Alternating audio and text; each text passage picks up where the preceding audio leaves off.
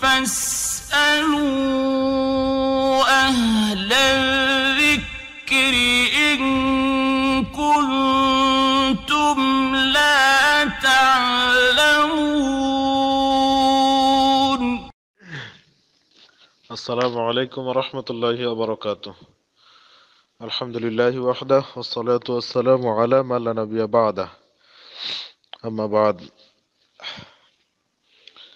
এক ভাই প্রশ্ন করেছেন সিলেট থেকে সিরাজুল ইসলাম ভাই জানতে চেয়েছেন যে কি ধরনের মোজার উপরে মাসে করতে হবে এবং মাসের পদ্ধতি তিনি জানতে চেয়েছেন। আলহামদুলিল্লাহ, গুরুত্বপূর্ণ একটি প্রশ্ন, সময় উপযোগী প্রশ্ন। জি আলহামদুলিল্লাহ। আহ,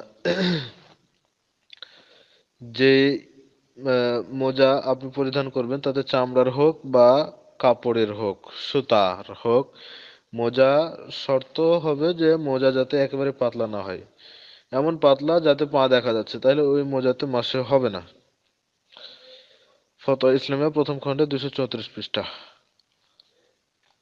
তো মোজার ক্ষেত্রে তাতে গরমের সময় হোক বা শীতের সময় হোক, যে কোনো সময় মোজার উপর আপনি মাসে করতে পারবেন, এতে কোনো সমস্যা নেই ইনশাআল্লাহ। তো সতর্কতা হচ্ছে যে উভয় পা ধোয়া শেষ হলে তারপর তখন মোজা পড়তে হবে। তার আগে শুধু ডান পা ধুয়ে মোজা পরবেন আবার বাম পা ধুয়ে মোজা পরবেন, এরকমটা যেন না হয়।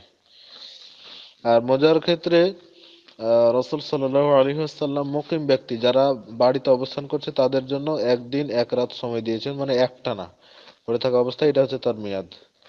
আর মুসাফির ব্যক্তির জন্য 3 দিন 3 রাত, এটা সময় নির্ধারণ করা হয়েছে। সহিহ মুসলিমের 276 নম্বর হাদিস। আর মোজা মাসার ক্ষেত্রে আপনি যখন অজু করলেন, অজু করে পবিত্রতা অর্জন করে আপনি মোজা পরলেন, এই মোজা পরা অবস্থায় আহ, আহ, উম, মোজা পরা অবস্থায় আপনি যখন মাসে করবেন মোজার উপরে, প্রথম মোজা পরার পরে যখন প্রথম মাসে করবেন তখন থেকে আপনার সময় শুরু, মাসের সময় শুরু, তখন থেকে আপনার মুকিম ব্যক্তির জন্য একদিন এবং মুসাফির ব্যক্তির জন্য 3 দিন 3 রাত। মুকিম ব্যক্তির জন্য একদিন এক রাত, এটাই হচ্ছে সুন্নাত। রাসূল সাল্লাল্লাহু আলাইহি ওয়াসাল্লাম এভাবে করতেন। এখন মোজা মাসের ক্ষেত্রে নিয়ম হচ্ছে, বিভিন্ন মতামত রয়েছে, তার মধ্যে অন্যতম একটি হচ্ছে যে হাত দুটিকে ভিজিয়ে ডান হাতের আঙ্গুলগুলোকে ডান পায়ের আঙ্গুলের ওপর থেকে শুরু করে পায়ের পাতার ওপর বুলিয়ে নিয়ে গিয়ে পায়ের রলা অর্থাৎ গোছার শুরু পর্যন্ত মাসে করতে হবে। আর একই সাথে একই নিয়মে বাম হাতের আঙ্গুল দিয়ে বাম পায়ের পাতার ওপর মাসে করতে হবে। ঠিক আহ, কান মাসের সময় যেমন একসাথে করা হয়, ঠিক এটাও একসাথে করতে হবে, দুইবারে নয়। আগে ডান পা করলাম তারপরে বাম পা, এরকম না, দুটাই একসাথে করতে হবে। এটাই অনেকে মতামত দিয়েছেন। তো এভাবে মাসেও করবেন। আর আহ, চামড়ার মোজা হোক বা কাপড়ের মোজা হোক, যে কোনো মোজা পরলে আপনি মাসেও করতে পারবেন, এতে কোনো সন্দেহ নেই।